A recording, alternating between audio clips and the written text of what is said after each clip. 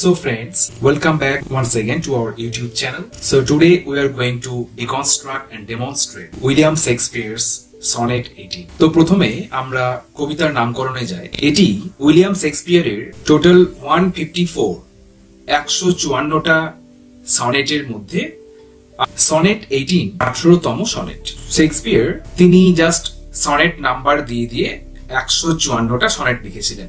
যখন এই সনেটগুলো লিখেছিলেন তখন কোনো পার্টিকুলার টাইটেল কিন্তু তিনি এই সনেটগুলোর জন্য দেননি। সেজন্য সনেট 18 এর কোনো নির্দিষ্ট নামকরণ নেই, কিন্তু কোথাও কোথাও যেহেতু কোনো নির্দিষ্ট টাইটেল নেই সেজন্য কোথাও কোথাও কবিতার প্রথম লাইন হিসেবে নামকরণ করা হয়। আর তাই সনেট 18 এই কবিতার আরেক নাম দেওয়া হয়েছে। কবিতার প্রথম line Shall I compare thee to a summer's day? কবিতার মূল অংশে যাওয়ার আগে অবশ্যই কবি পরিচিতি আমাদের প্রয়োজন। উইলিয়াম শেক্সপিয়ার একাধারে একজন নাট্যকার এবং পোয়েট, এবং নাট্যকার বলতে এরকম লেভেলের নাট্যকার যে তাকে বলা হয় the father of English drama, অর্থাৎ ইংরেজি নাটকের জনক বলা হয় শেক্সপিয়ারকে। শেক্সপিয়ার এই 154টা সনেট যখন লেখেন তখন এর মধ্যে আমরা দুটো সেকশন পাই। 154টা সনেটের মধ্যে প্রথম 126টা সনেট, অর্থাৎ sonnet number 1 two sonnet number 1 to 6, sonnet number 1 থেকে সনেট নাম্বার 126, এই 126টি সনেট এর একটা সেকশন, এবং বাকি 127 থেকে 154তম অর্থাৎ মোট পরের যে 28টা সনেট সেটার সেকশন আরেকটা। তো এই সেকশনটা আমরা কিভাবে করেছি সেটা হলো যে 154টা সনেটের মধ্যে প্রথম 126টা সনেট তিনি তার এক বন্ধু, ইয়াং ম্যান, যাকে মনে করা হয় আর্ল অফ সাউদাম্পটন, তার এক খুব ঘনিষ্ঠ বন্ধু, বা আরো অন্য ধরনের কথাও শোনা যায়। তাদের মধ্যে নাকি কোনো হোমোসেক্সুয়াল রিলেশনশিপ ছিল। এক এক ক্রিটিক এক এক রকম কথাবার্তা বলেন, সেগুলো আজকে আমাদের বক্তব্য নয়। বক্তব্য হচ্ছে যে এই যে 126টা সনেট, এটা তিনি একজন ইয়াং ম্যানকে অ্যাড্রেস করে লিখেছিলেন, একজন তার বন্ধুর জন্য তিনি লিখেছিলেন, এবং শেষের যে 28টা কবিতা সেগুলো তার কোন এক সিক্রেট বিলাভেডকে উদ্দেশ্য করে লিখেছিলেন। কোন গোপন তার প্রেমিকা ছিলেন, যাকে দ্য ডার্ক লেডি, মানে সেই মেয়েটি popularly known as the dark lady, তিনি ডার্ক লেডি নামে জনপ্রিয়। তাহলে আমাদের এই সনেট 18 এই কবিতাটি কোন গ্রুপে পড়ছে? এই 126টা যে গ্রুপে রয়েছে প্রথম সেকশনে সেখানে পড়ছে। অর্থাৎ এই সনেট 18 এই কবিতায় কবি তার এক বন্ধুকে সম্বোধন করে কবিতাটি লিখেছে।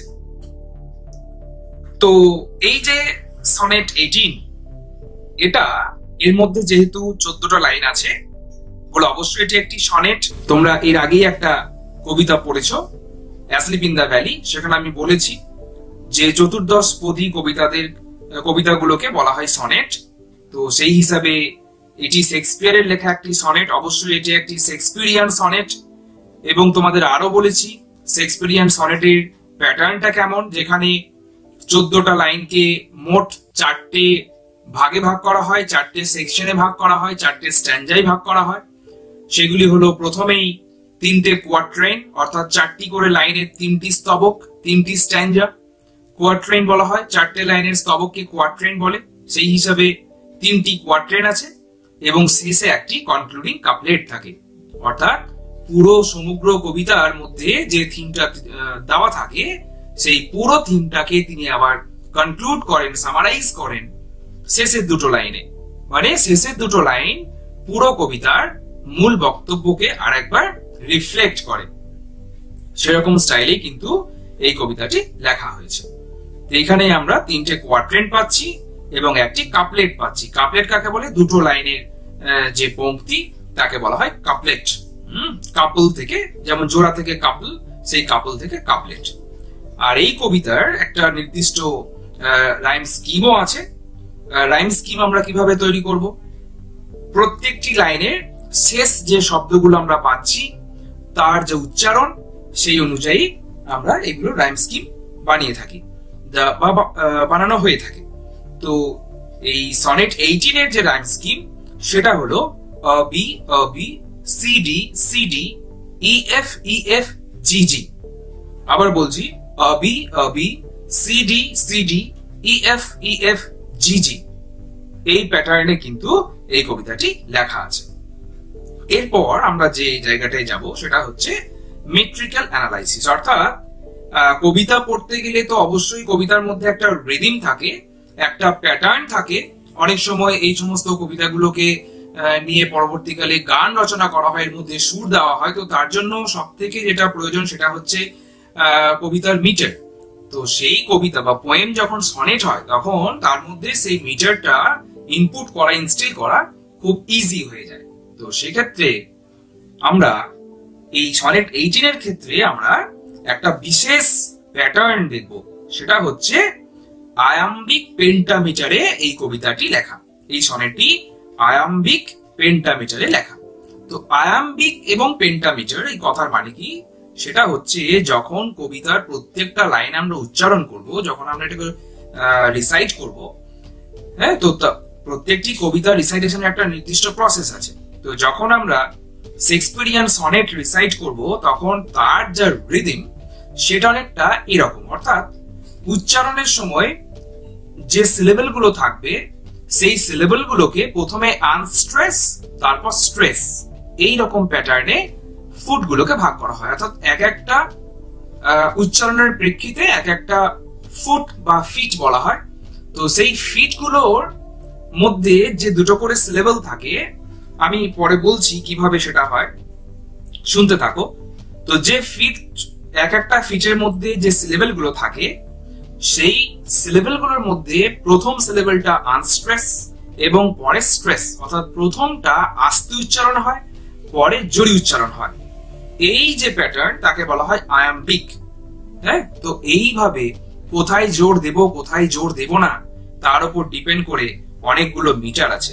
আয়াম্বিক আছে, ট্রকাইক আছে, স্পন্ডেইক আছে, নানা রকমের আমাদের মিটার রয়েছে।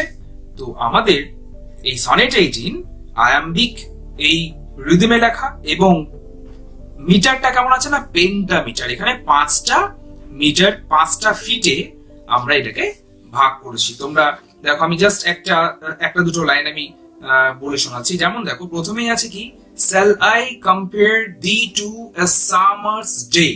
এই যে একটা লাইন রয়েছে, এই লাইনের মধ্যে shall I এটা একটা ফিট, compare এটা একটা ফিট, thee to একটা ফিট, এই summers কে আমরা দুটো সিলেবলে ভাগ করব, summers। তো সেই হিসেবে a sum এইটা একটা ফিটে পড়লো এবং must day এটা আরেকটা ফিটে পড়লো। তো এখানে টোটাল দেখো 5টা ফিট হলো। shall I compare thee to a summer's day। তো এই হচ্ছে আমাদের মোটামুটি যেভাবে রিদম অর্থাৎ যেভাবে প্রোনাউন্সিয়েশন বা আমাদের কবিতা যে উচ্চারণ করতে হয়, রিসাইট করতে হয়, তার একটা স্টাইল। তো মোটামুটি এটুকু। অর্থাৎ আয়াম্বিক পেন্টামিটারের রিদমটা অনেকটা এরকম, যে জাম যে জাম যে জাম যে জাম যে জাম। 5টা এখানে মিটার আছে, পেন্টামিটার। তো এই যে ডাটা আসতে এবং ডামটা জোরে, এই যে রিদম, এই যে একটা রিদমিক প্যাটার্ন, এটাকেই বলা হয় আয়াম্বিক পেন্টামিটার। তো এই হলো আমাদের রিসাইটেশন বা একটা কবিতার মূল একটা স্ট্রাকচার যেটা আমরা পেলাম, সেটা এটা একটা। এবার আমরা কবিতার মূল অংশে যাব। তো সবার আগে আমি প্রথমে একবার রিসাইটেশনটা করে নিচ্ছি, তারপরে আমরা কবিতার যে ওয়ার্ড টু ওয়ার্ড বা ফ্রেজ যে সমস্ত ব্যাপারগুলো রয়েছে টোটাল অ্যানালাইসিস আমরা যাব। শোন, shall I compare thee to a summer's day? Thou art more lovely and more temperate. Rough winds do shake the darling buds of May, and summer's leaves have all too short a date. Sometime too hot the eye of heaven shines, and often is his gold complexion deemed, and every fair from fair sometime declines, by chance or nature's changing course untrained. But thy eternal summer shall not fade, nor lose possession of that fair thou owest, nor shall death brag thou wanderest in his shade, when in eternal lines to time thou growest. So long as men can breathe or eyes can see, so long lives these, and these gives life to thee. এই ছিল আমাদের recitation. এবার আমরা কবিতার প্রত্যেকটা word বা লাইনের মানে যাচ্ছি, শুনতে থাকবো। প্রথমে দেখো, কবি কবিতায় যে মূল বক্তব্যটা তুলে ধরছেন তার আগে তার একটা কনসেপ্ট রয়েছে। সেটা হচ্ছে তার কাছে সামার্স ডে অর্থাৎ গ্রীষ্মের দিন খুবই মনোরম, খুব মনোরম, খুব প্রিয় একটা টাইম, খুব একটা এন্ডিয়ারিং টাইম হচ্ছে গ্রীষ্মকাল। অবশ্যই তিনি একজন ইংল্যান্ডের অধিবাসী, সেই জন্য অবশ্যই তার দেশ শীতের দেশ, তো সেখানে গ্রীষ্মকাল মানেই সেখানে আবহাওয়া কিন্তু খুব মনোরম। কবি এখানে তার বন্ধুকে খুব প্রশংসা করছেন, বন্ধুর সাহচর্য বা বন্ধু পাশে থাকলে, বন্ধু সঙ্গে থাকলে তিনি যে খুব আনন্দ পান, বন্ধুকে তিনি খুব ভালোবাসেন, সেই কথাটা বলবার জন্য তিনি প্রথমে একটা কথা বলছেন যে shall I compare thee। দি হচ্ছে একটা ওল্ড ইংলিশ। এই প্রসঙ্গে বলি, এই কবিতার মধ্যে 7টা ওল্ড ইংলিশের ওয়ার্ড আছে, সেইগুলো আমি ওয়ার্ড টু ওয়ার্ড পরে বলছি। তো তার মধ্যে এই দি হচ্ছে একটা ওল্ড ইংলিশ। হ্যাঁ, তো দি মানে হচ্ছে you. shall I compare thee to a summer's day? তোমাকে কি আমি একটা গ্রীষ্মের দিনের সঙ্গে তুলনা করব? কেন বলেছেন? কবি জানেন যে গ্রীষ্মের দিন খুবই মনোরম, খুবই আনন্দের। হ্যাঁ, তো সেই জন্য কবি যেহেতু তার বন্ধুকে খুব ভালোবাসেন, সেই জন্য কবি তার বন্ধুকে গ্রীষ্মের দিনের সঙ্গে তুলনা করতে চান। কিন্তু প্রথমেই তিনি জিজ্ঞাসা করেছেন যে shall I compare thee to a summer's day? অর্থাৎ তোমাকে আমি কতটা ভালোবাসি বা তোমার সাহচর্য আমার কতটা ভালো লাগে, সেইটা বোঝানোর জন্য তোমাকে কি আমি গ্রীষ্মের দিনের সঙ্গে তুলনা করব? Poetic question. দেখো, পোয়েটিক কোয়েশ্চেন কথার মানে কি? অর্থাৎ কবি নিজেই প্রশ্ন করছেন, কিন্তু আনসার কিন্তু তিনি নিজেই দিচ্ছেন। অর্থাৎ when the answer is obvious of a particular question, that type of question which is used in a poem is called poetic question. কবিরা এমন কিছু প্রশ্ন করেন যার উত্তর আগে থেকেই সবার জানা বা কবি নিজের জানা, তখন সেই ধরনের প্রশ্নকে বলা হয় পোয়েটিক কোয়েশ্চেন। তো একটা পোয়েটিক কোয়েশ্চেন দিয়ে তিনি এই কবিতা শুরু করেছেন, shall I compare thee to a summer's day? তোমাকে কি আমি একটা গ্রীষ্মের দিনের সঙ্গে তুলনা করব? তারপরে নিজেই উত্তর দিয়েছেন, thou art more lovely. thou art, এই যে another old English words। হ্যাঁ, অর্থাৎ কি? thou art, you are, thou means you, art মানে are, thou art more lovely। কিন্তু না, গ্রীষ্মের দিনের থেকেও তুমি বেশি সুন্দর বা more temperate, তুমি বেশি মনোরম। কেন গ্রীষ্মের দিনের থেকেও তাহলে বন্ধু কেন বেশি লাভলি, কেন বেশি টেম্পারেট? এইবার দেখো, গ্রীষ্মের দিনে ত্রুটিগুলোকে ধরিয়েছে কি? the rough winds do shake the darling birds of May। অর্থাৎ মে মাসের যে ডার্লিং বার্ডস গুলো এখানে, অর্থাৎ ডার্লিং কথা মানে কি? খুব প্রিয়, যাকে আগলে রাখতে হয়। তো আর বার্ডস মানে হচ্ছে কুঁড়ি। তাহলে মে মাসে যে সেই নরম আলতো ছোঁয়াতেই খসে যায় যে কুঁড়িগুলো, সেই ডার্লিং বার্ডস গুলোকে মে মাসের ঝোড়ো হাওয়া ঝরিয়ে দিয়ে যায়। and summer's leaves hath all too short a date। এই যে hath মানে হচ্ছে has, এটাও একটা old English word. and summer's leaves অর্থাৎ গ্রীষ্মের যে অবকাশ, গ্রীষ্মের যে সময়, হ্যাঁ, সেই গ্রীষ্মের যে period, the period of summer is very short, too short a date। অর্থাৎ ডেটের দিক থেকে দেখতে গেলে, তারিখে নিরিখে দেখতে গেলে গ্রীষ্মের সহচর্য, আমার সাথে গ্রীষ্মের অবস্থান খুবই অল্প সময়ের জন্য। সেই জন্য কবি বলেছেন যে গ্রীষ্মের দিন অবশ্যই লাভলি, অবশ্যই টেম্পারেট, কিন্তু thou art more lovely and more temperate।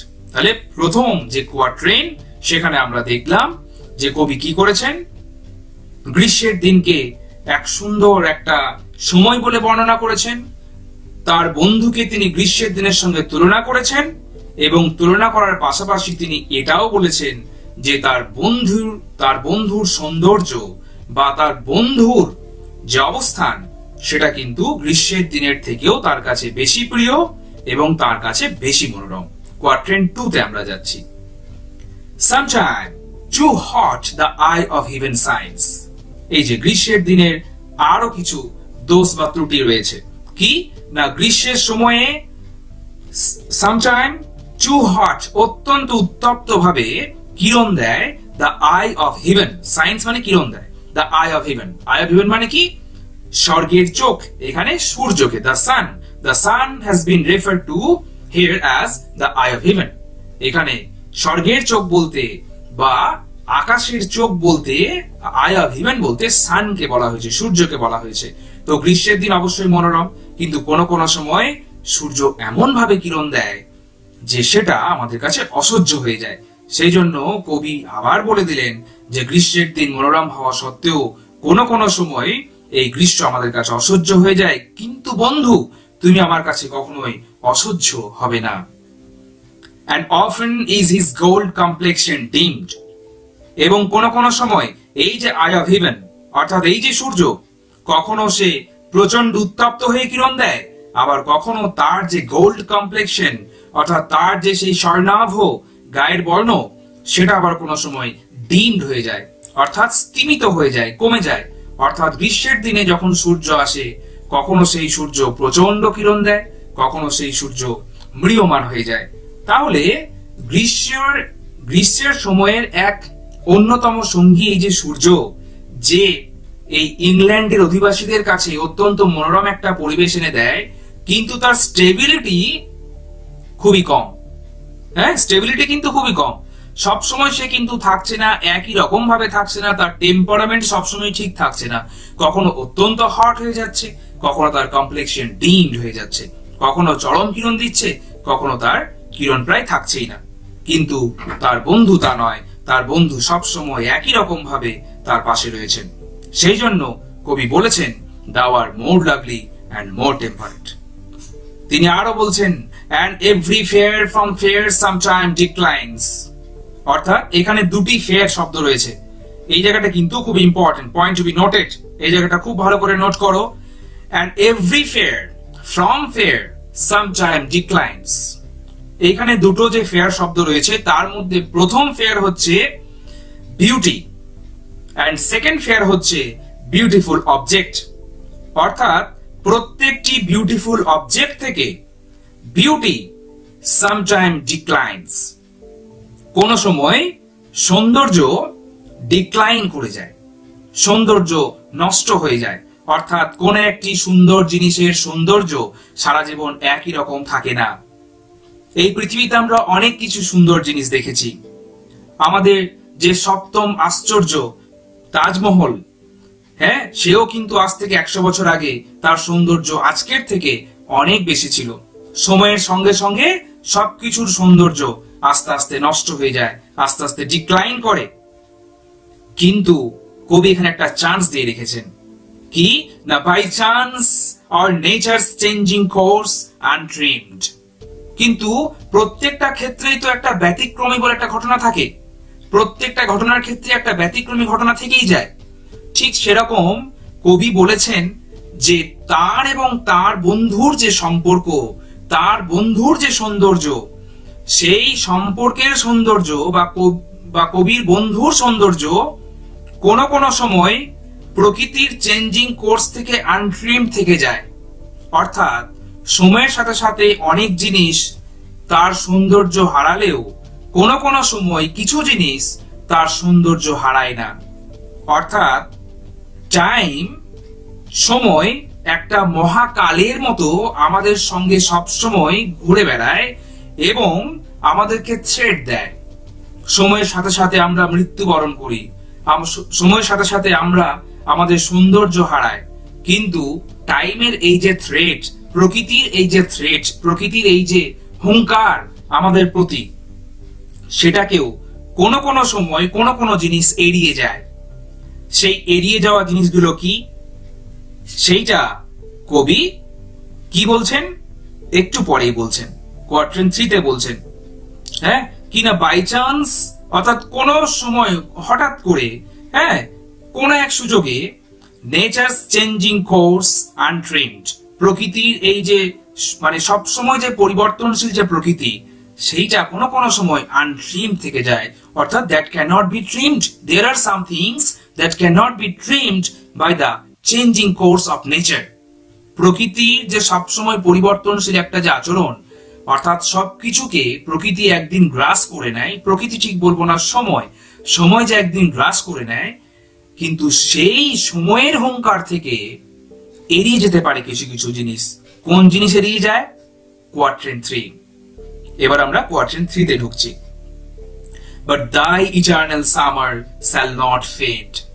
এই যে কবি বলেছেন thy, এটা একটা ওল্ড ইংলিশ, thy মানে হচ্ছে your, but thy eternal summer, যে গ্রীষ্ম আমরা প্রকৃতি থেকে পাই, প্রাকৃতিক যে গ্রীষ্ম আমরা পাই, which is the natural summer that we get, may change in course of time, but your eternal summer shall not fade, shall not go away। তোমার যে গ্রীষ্ম, তোমার যে চিরকালীন গ্রীষ্ম, আবার কিন্তু কবি বারবার বলছেন গ্রীষ্ম মানেই মনোরম, গ্রীষ্ম তাদের কাছে খুব মনোরম একটা সময়, সেজন্য কবি বলেছেন, হ্যাঁ, যে তোমার যে গ্রীষ্ম, বন্ধুকে বলছেন তোমার যে গ্রীষ্ম সেটা কখনোই ফেড হবে না, shall not fade, কখনোই সেটা ম্রিয়মান হবে না। nor lose possession of that fair thou wast, অর্থাৎ তুমি দাও মানে এখানে আবার সেই প্রথমেই একটা দাও, সেকেন্ড লাইনে যে দাও কথা ইউজ করা হয়েছিল, এখানে আবার একটা দাও কথা ইউজ করা হয়েছে। দেখো দাও মানে হচ্ছে ইউ, অর্থাৎ দাও ওয়েস্ট, তুমি যে ফেয়ারটা ওয়েস্ট করে রেখেছো, তুমি যে ফেয়ারটা ওন করে রেখেছো, তুমি যে ফেয়ারটা নিজের করে রেখেছো, যে সৌন্দর্য তুমি ধরে রেখেছো, সেইটা, সেই পজিশনটা তুমি কখনোই লুজ করবে না, কখনোই তুমি হারাবে না। কেন হারাবে না? তার পেছনে কারণ রয়েছে। কবি আরো বলছেন, nor shall death brag thou wanderest in his shade। মৃত্যু আমাদের পিছনে সব সময় এক হুঙ্কার প্রকাশ করছে। মৃত্যু যেন অলওয়েজ লার্কিং বিহাইন্ড আস, সব সময় আমাদের পিছনে ওঁত পেতে রয়েছে। যে কোনো মুহূর্তে মৃত্যু আমাদের গ্রাস করতে পারে, কিন্তু এই মৃত্যু কবির এই বন্ধুর যে সৌন্দর্য বা তার সাথে বন্ধুর যে সম্পর্ক, যে রিলেশন, তার উপর মৃত্যু কখনোই অহংকার প্রকাশ করতে পারবে না, অর্থাৎ কি করতে পারবে না? দম্ভ প্রকাশ করতে পারবে না। অর্থাৎ মৃত্যু তার হাতছানি বা তার যে কালো ছায়া কবির বন্ধুর ওপর ফেলতে পারবে না, তাদের সম্পর্কের ওপর ফেলতে পারবে না। when in eternal lines to time thou growest, যখন কিনা এই ইটার্নাল লাইনগুলোর মধ্য দিয়ে তুমি গ্রো করতে থাকবে। গ্রোস্ট মিন্স টু গ্রো। একটু আগে যে ওয়ান্ডারেস্ট পেলে, ওয়ান্ডারেস্ট ইন হিজ সেট, অর্থাৎ তার যে ছায়া, ওয়ান্ডারেস্ট মানে এই প্রসঙ্গে বলে দিই, ওয়ান্ডারেস্ট মানে হচ্ছে টু ওয়ান্ডার, এগুলো সবই ওল্ড ইংলিশ কিন্তু, হ্যাঁ।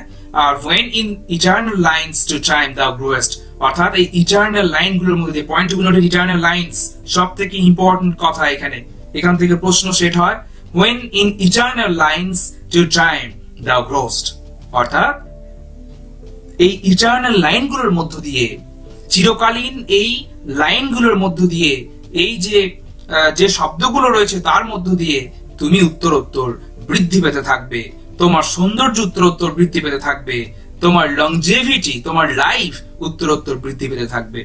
So which are this eternal lines, এই চিরদিনের লাইন কোনগুলো? ইটার্নাল লাইন, ইটার্নাল হচ্ছে চিরদিনের, ইটার্নাল মানে দ্যাট হুইচ নেভার ডিমিনিশড, অর্থাৎ যেগুলো কখনোই ডিমিনিশড হয়ে যায় না, কখনোই মানে কি বলবো, কখনোই ফেড অ্যাওয়ে হয়ে যায় না। তো সেই ইটার্নাল লাইনস গুলোর মধ্য দিয়ে তুমি উত্তরোত্তর তোমার খ্যাতি, তোমার যশ বা তোমার সৌন্দর্য বৃদ্ধি পেতে থাকবে। ইটার্নাল লাইনস মানে হচ্ছে কবিতার এই যে লাইনস, অর্থাৎ সাহিত্যের সৃষ্টির যে লাইন, সেই সাহিত্যের মধ্য দিয়ে, কবিতার লাইনের মধ্য দিয়ে তুমি সারা জীবন অমর হয়ে থাকবে, তোমার সৌন্দর্য সারা জীবন অমর হয়ে থাকবে। কিভাবে? এই যে শেক্সপিয়ার কবিতা লিখেছেন, এই কবিতা, হ্যাঁ, তিনি 9 খ্রিস্টাব্দে এরকম একটা টাইমে তিনি পাবলিশ, 1609 তিনি এটা পাবলিশ করেছিলেন। কিভাবে? এই যে 1609 খ্রিস্টাব্দে এই কবিতা পাবলিশ করেছে, আজ 2020 সাল, এখনো পর্যন্ত দেখো এই কবিতা আমরা পড়ছি। কবিতার মধ্য দিয়ে কবির বন্ধুর কথা আমরা জানতে পারছি। তাহলে এই যে 400-450 বছর, হ্যাঁ, আজও পর্যন্ত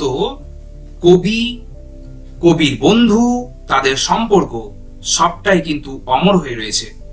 তাহলে এটাকেই বলা হয়েছে ইটার্নাল লাইন্স, অর্থাৎ কবিতার এই লাইনগুলোই, বা আসলে প্রকৃতপক্ষে এই কবিতাটাই হচ্ছে সেই ইটার্নাল লাইন, যার মধ্য দিয়ে সমস্ত কিছুই অমর করে দেওয়া যায়। শুধু কবিতা নয়, শিল্প সাহিত্যের সমস্ত জিনিস, সাহিত্যের সমস্ত সৃষ্টিকর্মই কিন্তু অমর।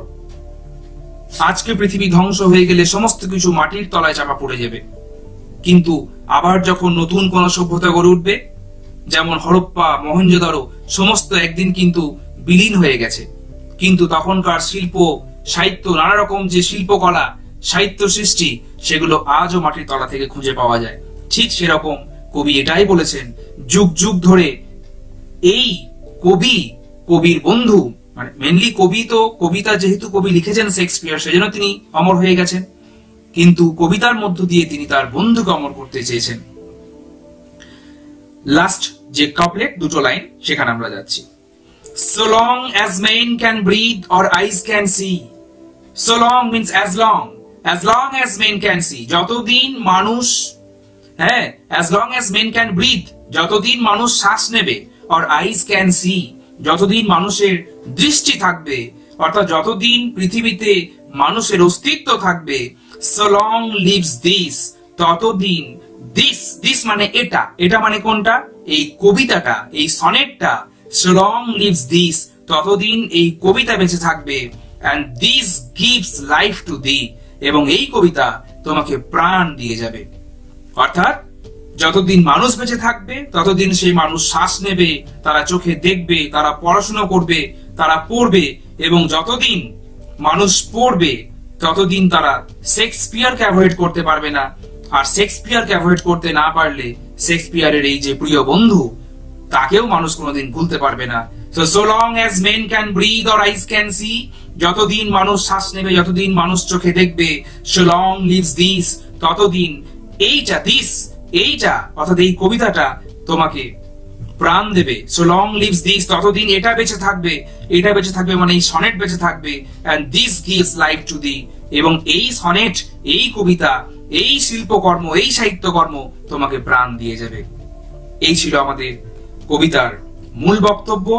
আমাদের ওয়ার্ড টু ওয়ার্ড যে সমস্ত মিনিং, অ্যানোটেশন, সবকিছু আমরা ক্লিয়ার করলাম। এরপর অ্যাজ ইউজুয়াল, যেমন আমরা আমাদের ভিডিওর শেষে ইম্পর্টেন্ট শর্ট কোয়েশ্চেন্স এবং ব্রড কোয়েশ্চেন্স দিয়ে দিই, সেরকম আমি আবার দিয়ে দেব আজকে এই কবিতার শেষেও তোমরা সেটা পেয়ে যাবে। সেগুলো দেখতে থাকো, আমাদের চ্যানেলের সঙ্গে থাকো। আর আমাদের চ্যানেল যদি এখনো সাবস্ক্রাইব না করেছো, অবশ্যই সাবস্ক্রাইব করে নাও, কারণ পরবর্তী সমস্ত ভিডিও তাহলে সঙ্গে সঙ্গে তোমাদের নোটিফিকেশনে তোমরা পেয়ে যাবে। আমাদের এই চ্যানেল সম্পর্কে শেয়ার করো বন্ধুদের সাথে, যাতে তারাও তাদের সমস্ত সমস্যা খুব তাড়াতাড়ি এই সমস্ত আমাদের যে সমস্ত ভিডিও, সেগুলোর মাধ্যমে তারা তাদের সমস্যা সমাধান করতে পারে।